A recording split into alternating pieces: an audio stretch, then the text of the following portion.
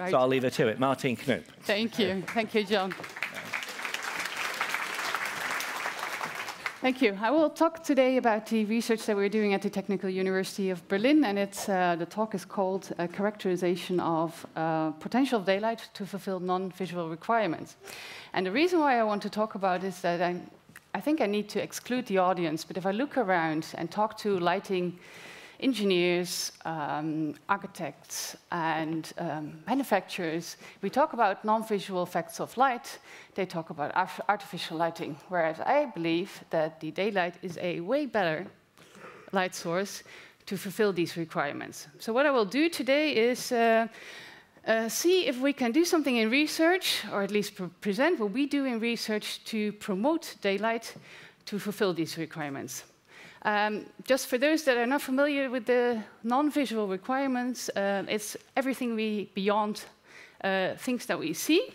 And we need bright light for that. So you can do that with artificial lighting, but if we look outside, you can do that perfectly well with daylighting as well. Well, there are some other things that are important as well. It's the spectral power distribution. So the spectrum of the light is important. And if you look at this graph, you see a gray line. That's the spectral sensitivity of our visual system. And the black line is the spectral sensitivity of the so-called intrinsically photosensitive retinal ganglion cells. So these cells that are more or less responsible for the non-visual effects of light. It's moved a bit to the short wavelength. And if you look at daylight in comparison to artificial lighting, daylight has quite a lot of bluish component in it. So if you want it to be effective, use daylight, I would say. Well, there's another thing that's not so often used in lighting design, is that if you look at the position of these specific cells, they are more or less primarily based in the lower part of the eye and in the part near to the nose, so the nasal part. So it also is important, where comes the light from? And if you look at this picture, the green area is good, the orange area, according to some researchers, the orange area is somewhat less effective, and the red area is not effective at all. So it says, if light comes from below, it's not effective, but if it comes more or less from the front, there where we have our normal windows, sorry about the roof lights, where we have the windows, it's very effective. Up till now, we don't have any measure to talk about that. So we have a measure to talk about horizontal illuminances, and we will have more discussion about the daylight factor. I'm not going to bring this up here. But if you look at how we judge that right now, we talk about horizontal illuminances, daylight factors on a horizontal plane, or as in Germany right now, 2 points in the room. It doesn't say anything about the light level of my eye. And if we talk about the spectral power distribution, the spectrum of the light, we talk about 6,500 Kelvin. This is the normal spectral power distribution that we use for daylight. Well, I'll show you some research, some measurements that show that we have higher color temperatures. That means that we have cooler light when we use daylight. And if it's cooler, the blue component increases. So the cooler it gets, the more effective it is to use it for non-visual effects. So the metrics that we have right now can't help us to say something about non-visual effects of light. So we see it as we are lighting engineers. So I'll talk about measurements and how to talk about how to show that. So what we would like to do in our department is have a new way to talk about lighting, daylighting, light level, spectrum, the spectral composition, and direction of the light. So describe it differently than we use it right now. And I'll start with the spectral composition, because the light level is something that I think most of you know. If we look at the spectral composition, we know a bit about daylighting. So we know that it's more or less 6,500 Kelvin, cool white light, when we measure it on a horizontal plane. But if you measure it per element of the sky, which is what we do with this measuring equipment that's on our roof, it has a small mirror in it, as you can see, and it turns in this direction. So it actually scans patches of the sky, and it scans the spectral composition of the light. So from this, I can say what color the light has from a certain area of that sky. And the sky is divided in 145 patches. It's a normal distribution, as you can see here. So you see on the right-hand side, the upper part, the sky dome with its 145 patches, or half of it. And below, you see the projection. So if you would look from above on that sky dome. In the middle, you see the zenith patch, and on the outer circle, you see the measurements of the horizon. And what we do is we measure for each of these patches the spectral power distribution of the light. What you get then is something that you can see in this picture. It's for a clear sky. We have a luminance, also brightness picture on the left-hand side, and you see the sun. And on the right-hand side, you see the color temperature of each patch. What you probably cannot see is the numbers in there, but it ranges from 7,000 Kelvin to 20,000 Kelvin. So we see 7,000 Kelvin in the outer range, that's the horizon, and we see 20,000 in the, I would say, left upper part, which is opposite of the sky, of the sun. The higher the color temperature, the higher the value, so the cooler the light. So it's not 6,500 Kelvin, it's something different. It's more or less 6,000 Kelvin when we look at overcast skies. That's right. So this is a more or less overcast sky. You see luminance distribution, not completely uniform, but it's more uniform than we saw just before. And you see on the right-hand side the picture with the color temperatures, and it has values between 5,000 and 7,000 Kelvin. So we can say a bit more about the light of the sky when we make these measurements. Just to give you a short summary on that, what does that mean? I picked out one measurement for one day. We make a lot of measurements, but one day, 27th of August, around 11 o'clock in the morning. If I would measure on a horizontal plane, I would have about 60,000 lux and a correlated color temperature of 6,000 Kelvin. So that's what we normally work with. If I would now look into my room, I would just see one part of the sky. So I either see, when I have a south-facing facade, I see the south part or the north part. And if I would do that, and I would measure really on the facade, I would have, in this case, about 6,000 on one side and 7,500 Kelvin on the other side. So I already have a difference.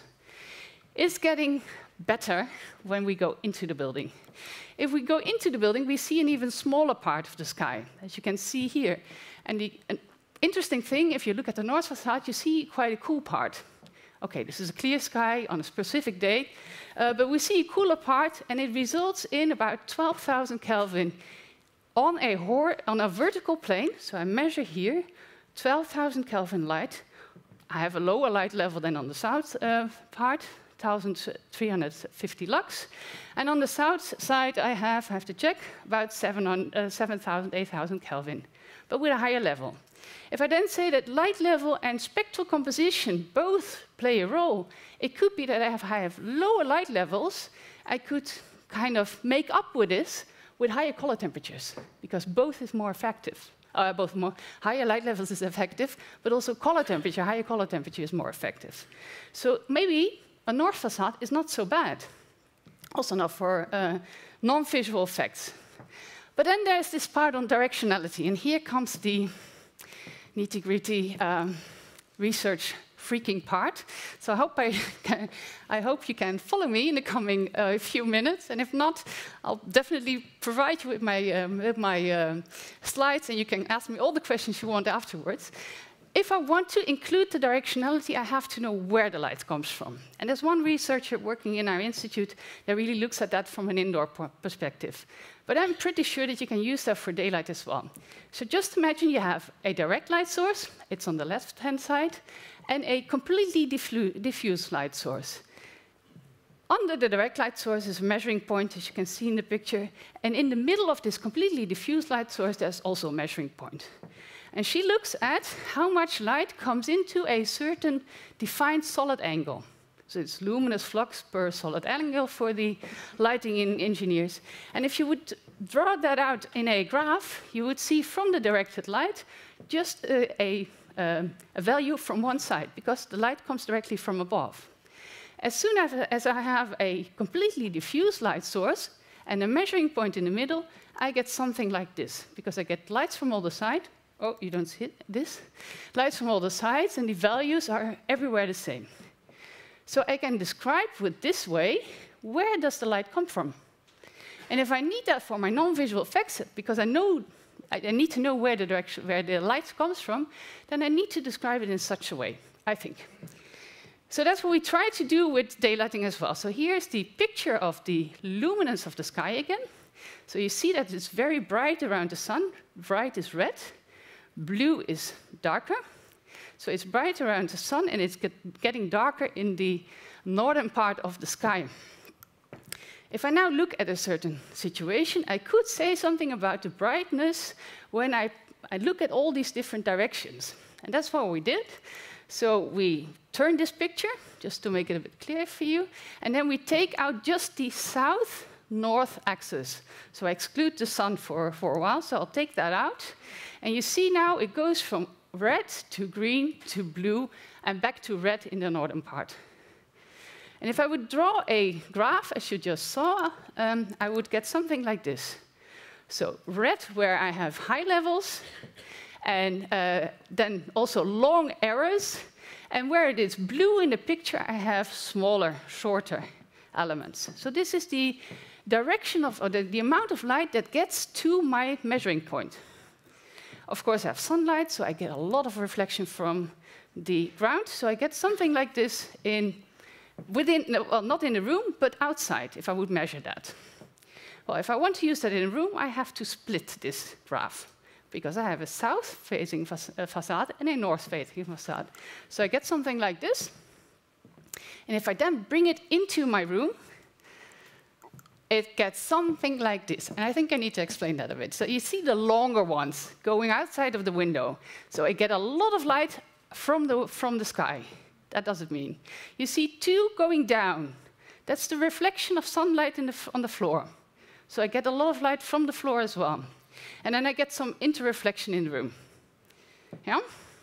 If I now want to combine that with the spectral information that I just had, I could color code that. So that's the research part. I could color code that and see the bluer the light gets, the higher the color temperature, so the higher the effectiveness. So long arrows are good, blue is good as well.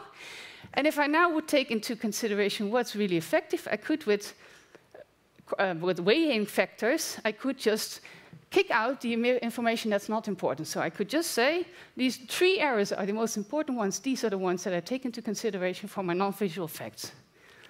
That's just one example. This is another example for north-facing. As you can see, the lines are shorter, so there's not that much light, but they're bluer, because there's a higher color temperature. If we conclude that, that means that we have to, if we want to do properly and really show the potential of daylight, we have to look at light levels, spectral composition, and direction of the light. This is quite a lot of work. So what we intend to do at the university is make lots of these graphs as you can see up there. And you have to keep in mind that's just one plane. You can imagine I need to look at all the directions. So it's actually a three-dimensional construct for every moment of the day. So I need to make this that you see on the upper part in a three-dimensional construct. And then if I want to do it like John, I need to do that for every hour of the day, for every day of the year, to get a proper evaluation of the non-visual effects in a specific room. That's a lot of work. And that's what we're going to do. We depend on measurements that we have, and then we will conclude something like an effective illuminance in the room with a certain color temperature, so that you can work with that. I cannot do that alone, and I definitely did not that much work for this part. So I depend on a good team. I work with an indoor and daylighting team of the Technical University, and there's specifically 6 people that do a lot of work in here, and I would like to show you who that are. So it's Caroline Liedke, who is working on the light direction. It's Aisha Diakito and Niels Weber, who are also in the audience. They work on spectral sky models and the use of these spectral sky models for sensor simplification and urban planning. And then we have a student that does all the spectral data collection and visualization, which is Frederick Rudowski. And then we have 2 PhD students that look at these non-visual effects, and directionality, as you can see, and spectral power distribution, which are Kai and Inga. And without them, I couldn't do this presentation, so I would like to thank them, and I would like to thank you for your attention.